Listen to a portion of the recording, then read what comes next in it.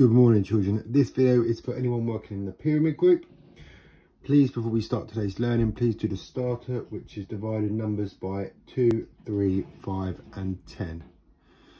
So today we're going to be looking at drawing pictograms again, but this time we're going to be looking at using the 2 times table, the 5 times table and the 10 times table to help us. So we'll take the first question. A vet wants to find out how many animals she treated in a week. She collects some information. The first part she's done, she's collected her information in a tally chart. So there's 4 different types of pets: dog, cat, rabbit and snake, and the number of people treated. Number of pets treated, sorry. It says here, complete the pictogram. Now, before we start adding it into our pictogram, what I suggest you should do is actually work out the total of the amount of pets treated for each pet. So first of all, we'll go with dog: 5, 10, 15, 20, 25, 30, 35, 40. So we'll just put 40 there.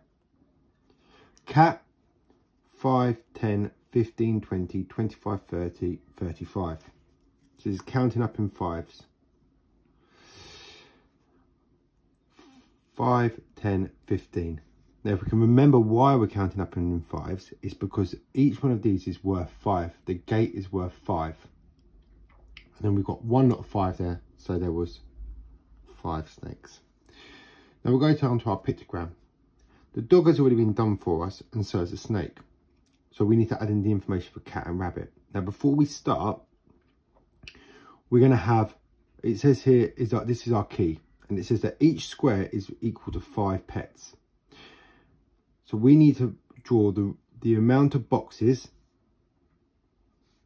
that would show 35 cats have been treated. Now, before we start, what I'm going to do now is I'm just going to do the 5 times table.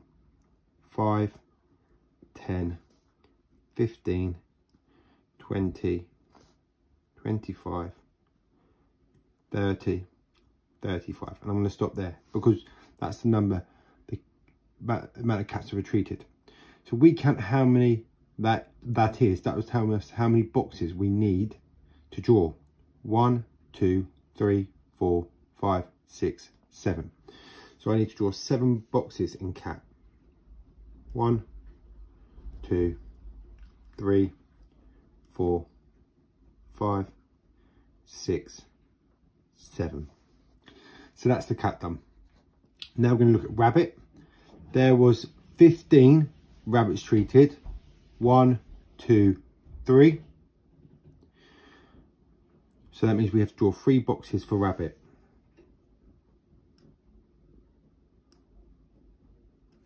And that's our pictogram drawn. Now, if you don't have a printer at home, I should have said this before, you can just draw out the table in your book and you could do it from there. You don't need to worry about printing this resource out. We'll have another go at doing this next one, which is a little bit different to what we've just done. Complete the missing information. So we've got our table here, which is using tally charts to represent how many number of children preferred these 4 fruits as their favourite.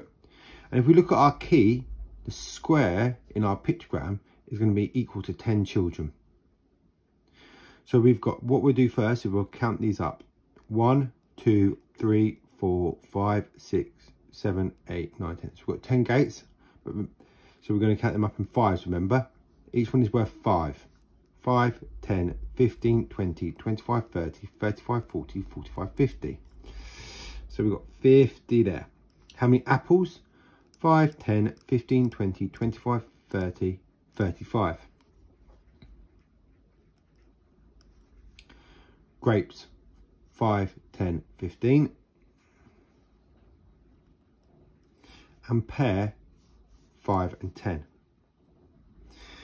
I'm also going to write our 10 times table out, because this is going to help us to identify how many squares we need for each fruit to show in our pictogram. So we've got 10, 20, 30, 40 and 50. We're only going to go up to 50 because 50 is our highest number.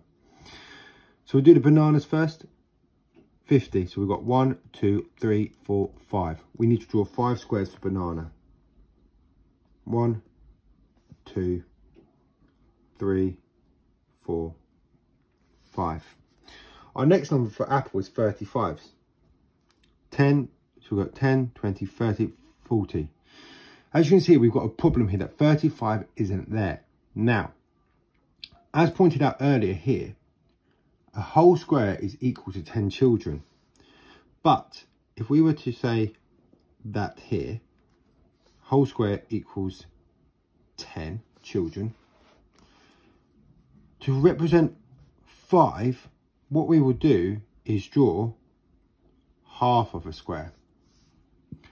And this will represent, on our pictogram we can do this because you can represent half of the number that is of a whole picture by just drawing half of the picture. So we've got 10, 20, 30, that's 3 whole squares. So we'll put these in now. 1, 2, 3. Now we said that's 30 and we need to get to 35, so we need to add 5. We're going to draw half a square, which is basically a rectangle. We're going to now look at grapes. And again, as we can see, we've got a number here that ends in 5. So we're going to have to use the same technique that we just did with apple.